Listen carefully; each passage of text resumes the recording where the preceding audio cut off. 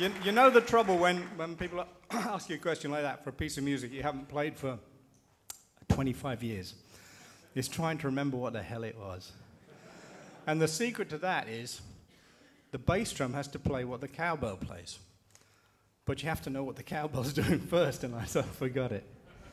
Anyway, what I'm trying to say is that all those little things that people like, they all come from rudiments. They all come from these little exercises we sit at home with a practice pad going crazy to.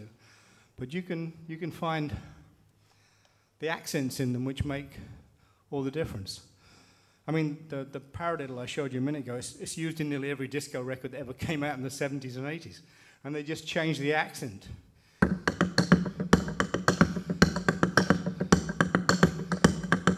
You put an accent on the offbeat, and you have a rhythm, instead of just the actual, which means nothing. In the same way, you can take a double paradiddle, which is, and you can put that on a drum kit and you get, I'll show you what I did in about 1968 with that. 68. So you play the rudiments, you put it between two tom toms.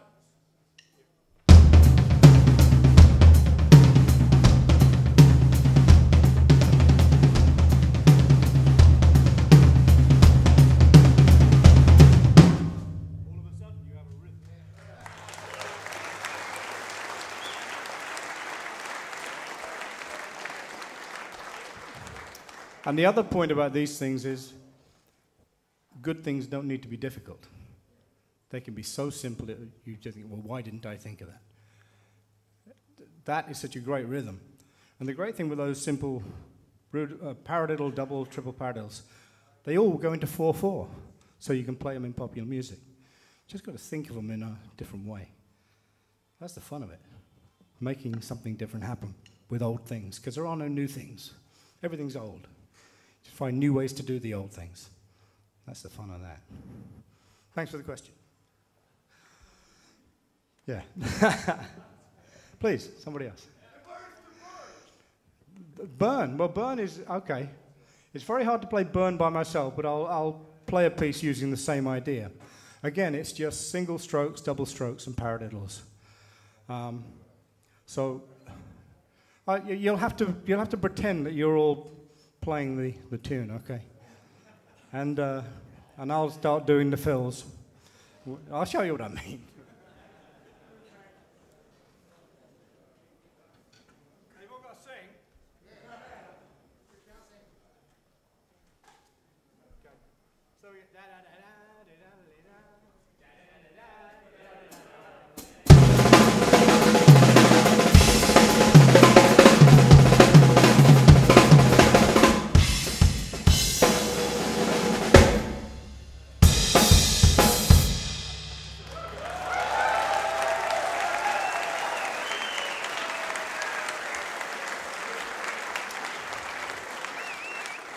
I'll tell you the story about the whole thing with Burn. We were at this crazy falling down castle on the border between England and Wales. And the rest of the guys were working Burn out, writing it. And they just kept going over this one part, time and time again. And about 20 minutes later, I'm really getting bored. Come on, no, do it again. So as I was so bored, I started to play a drum solo over them playing the song. And they all stopped and went, that's great, do it again.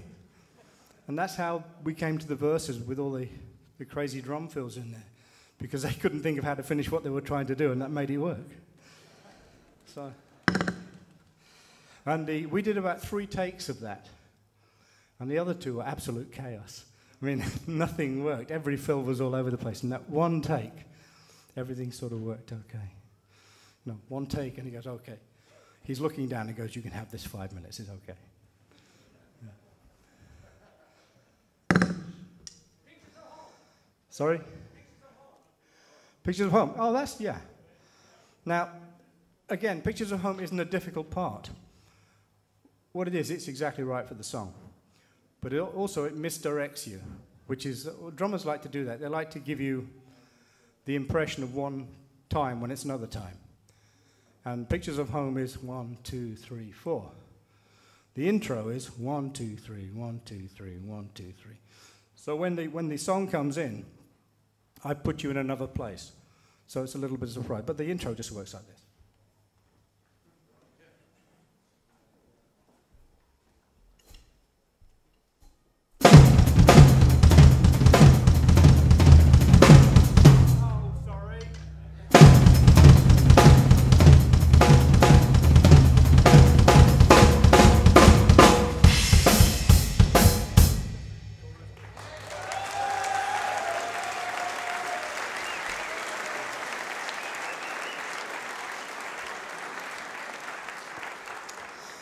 And when we did the record, we played the whole thing in its entirety. I didn't like the first fill I did on the take.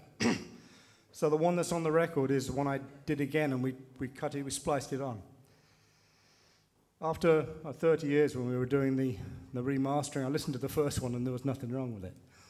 But when we started playing it again on stage, the rest of the guys couldn't find the one because it leads them somewhere else. So that's why I have to put the last 4 so that the guitarists don't get lost.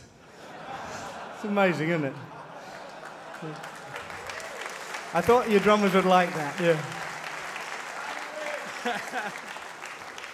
Yeah.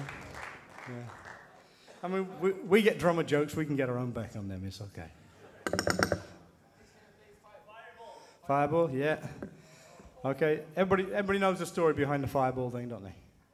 Okay. Well, we had this idea for the song, and I sort of knew the impression I wanted to get, and I tried it with 1 foot. And I could just about get the speed. There was no power, no aggression in it. And the night before in the same studio, The Who had been recording, and Keith's kit was still in the corner. The roadies hadn't taken it away. So I just dragged one of his bass drums up and put it next to mine, next to the hi-hat. And what I would have been doing with the hi-hat, I just did on the other bass drum. And that's the only time I've really used 2 bass drums as a song. And again, it's not difficult, but what it is, it's great for the song. And that makes it's more than the drum part, then it's a piece of music. Which is, people would disagree, but drummers are musicians.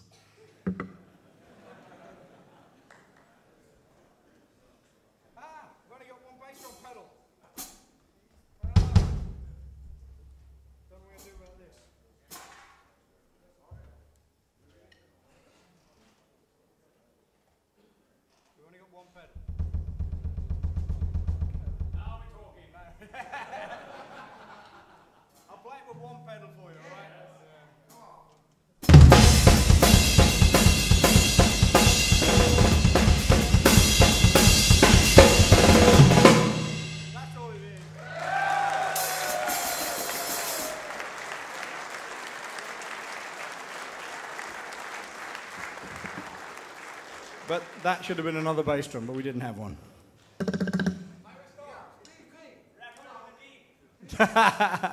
You're not meant to know that one yet. Please. Certainly. You ask first, you get the sticks, you see. Shall I maybe bring the snare drum out and do something here with the snare drum? Because that's always fun, because it's nice to have lots and lots of drums and cymbals and things, but the heart of a drum kit is a snare drum. If you take the snare drum away, you're in big trouble. You take the rest of it away, you can still play along with the band. So we'll bring a snare drum out and we'll do some things here.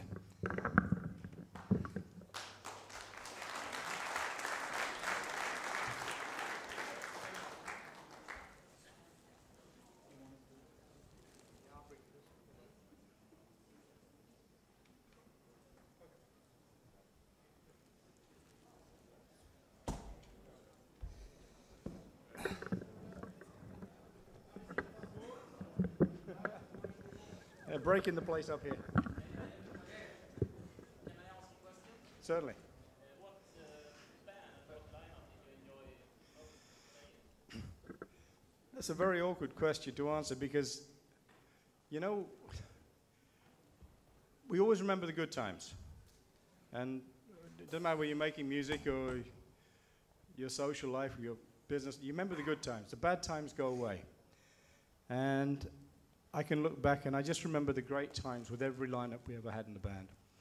And it's very, very hard for me to think of the crap 20 years ago. I can remember some of the crap 10 years ago, but 30 years ago I can't remember. It disappears. The good things, the magic, stay with you forever. But the bad things disappear, and so you just let it go. And I just have great memories of all those times. So each lineup was great fun. And I want to forget the times when it wasn't good. Okay. So